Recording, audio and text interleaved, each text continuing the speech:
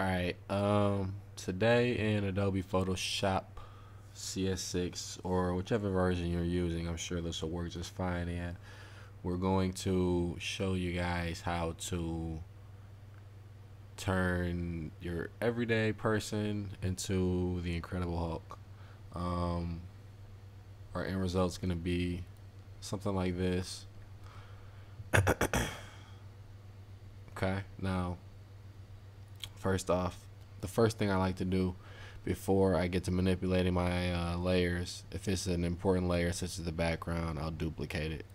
And all I did was just click on it, hold the button down while I drag it into the new layer thing, and it creates a copy. Alright, now we are going to go into the image adjustments, and we'll go with hue saturation. Alright, here we want to change the skin tones, so we can actually just use the master and just slide it until we get the color we're looking for. Maybe we need to go in the other direction. There we go, until you get a nice green Incredible Hulk color. These are like more so that color. Okay, now just to be a little anal, I'm gonna like play with the contrasting and stuff like that because I'm a big fan of high contrasted photos. Okay, now we got our look here, right? Pretty much done, except let's make him look a little more vicious. Well, first off, we'll need to get rid of the green on his teeth and the green tint in his mouth. So what we'll do is hit the mask button down here on your Hulk layer. Now we're going to take the pen tool, zoom in a little bit, and we are going to, with the path selected, trace over the area in which you want to get rid of the green.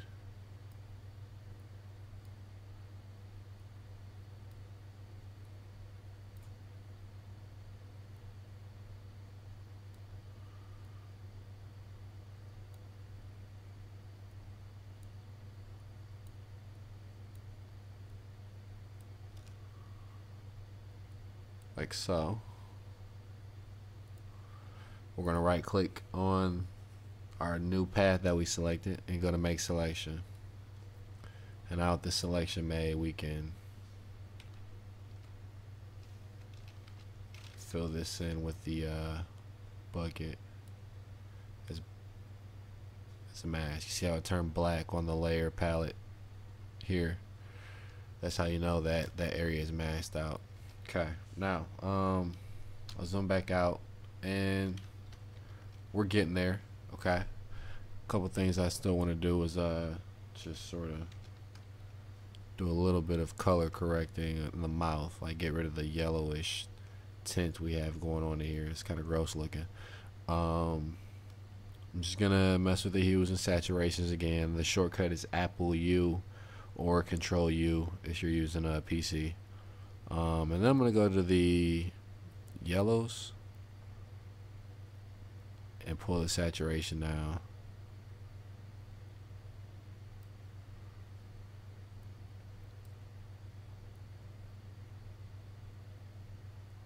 There we go. That looks a lot doper. So now we got a nice looking Hulk picture here. And he just still doesn't look as mean as I want him to look. So I'll go in here and do like a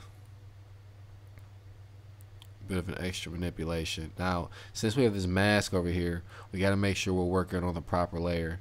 So the teeth, we're going to make them sharper, but we're going to have to be working on the underlying layer, not the top layer. So go to the original layer, and if you want to feel safe, you can duplicate that one too, just in case you screw things up.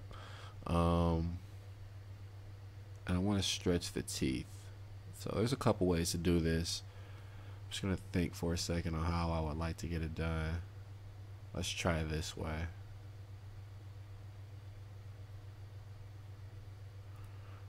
We will take the lasso, select the area in which we want to manipulate.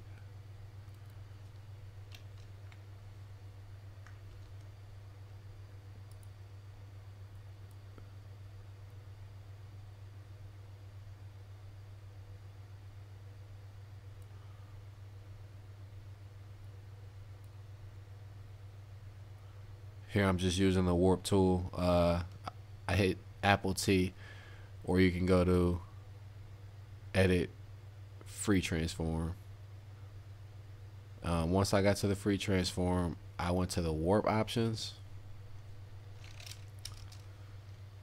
And when you're in the warp options, you can kind of bend things to go in whichever direction you want them to go. I'll do it a little slower on this too so you guys can follow along. Okay, I'm selecting the part that I want to make sharp with the lasso tool, right? Now I'm going to go to edit, transform, warp. And just depending on which ones you manipulate, which points you manipulate, is how the design will come out. Like so. And then once you got the shape you want, just hit enter.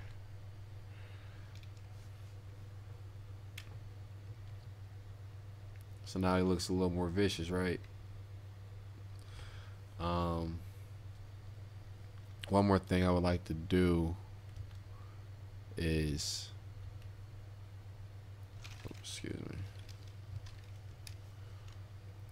add a glass texture, a broken glass texture, which I just got from online to this layout. Whoops, let's move it up a layer. Alright, now glass or textures are pretty simple to deal with as long as you know how to use the blend modes here.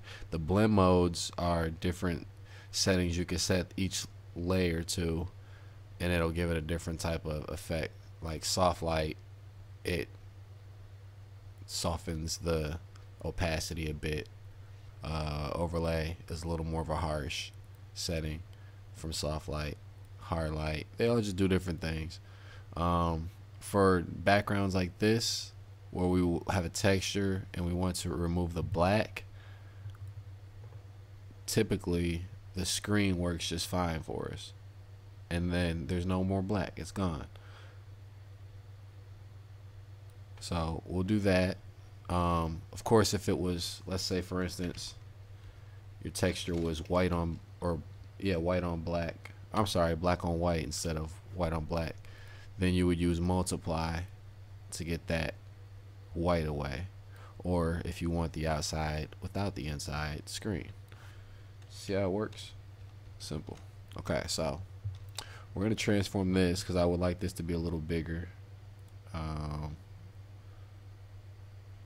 So I'll pull that up like that, a little more. Alright, cool. I'm gonna add a layer mask to this too, so I can make sure that it's inside the actual glasses and not like on the frame or anything. We want it to look as real as we can make it look. So I'll just grab a brush because this is a pretty quick fix, and then just brush away the edges where it extends over. Make sure you're using black, because if you're using white, the color will pop back up. So black erases it and white brings it back up. That's the beauty of the layer mask over the eraser, because once you erase so much and you go so far, you can't undo.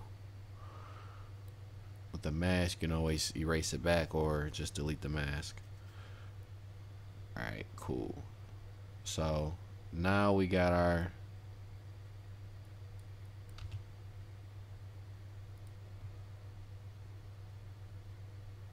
maybe I'll put it in this other one. I like it in this one. Now we got our crack in our lenses. I'm just gonna turn the levels down a little bit, and I access that by hitting Apple plus the L key if you're on a Mac. If you're on a PC, of course, you substitute the Apple for the control button. I'm gonna pull the midtones down just a little bit, because you see how if there's too far up, you still get all these annoying artifacts around here and around the outside and stuff. I'm gonna bring it down to get even more of that white away, and we just want it to be like that. That looks good, I think. Make sure that your crack is in there, and then there's like other little things you can add to it, whatever you could think of, like maybe some blood splatters, or I think maybe I'll flatten these because I'm satisfied with that look. I think maybe a cool effect would be like to sharpen it up a bit.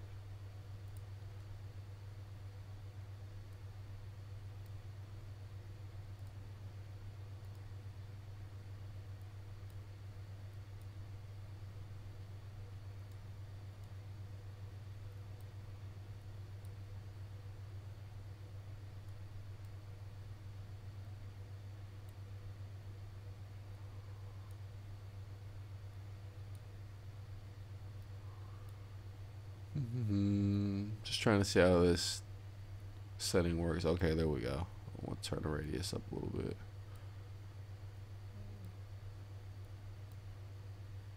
Just want to really give it that kind of a, almost kind of a sketched effect to it.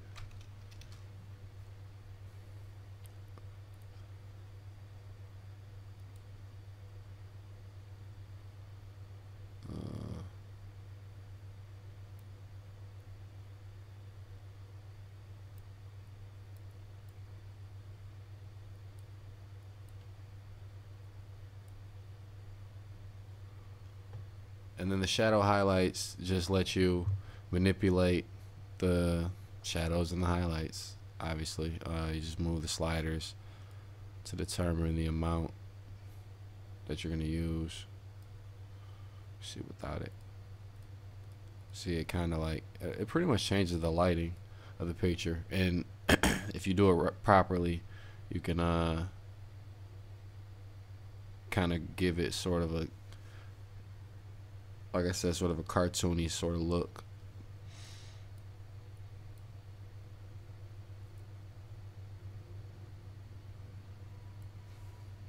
Okay, so we'll roll with that for now. That is how you create the Incredible Hulk out of just a regular photo that you took of yourself. If you have any questions or comments on how to make this look doper, you can just leave it in the comments below. If you do attempt at this effect, I would actually like to see it. So if you do make one, you can also put that in the comments below with your video, so I can check it out. And that's that. Be sure to check out www.photoshopdiamonds.com and hit the subscribe button on your way out, and I'll see you next time. Peace.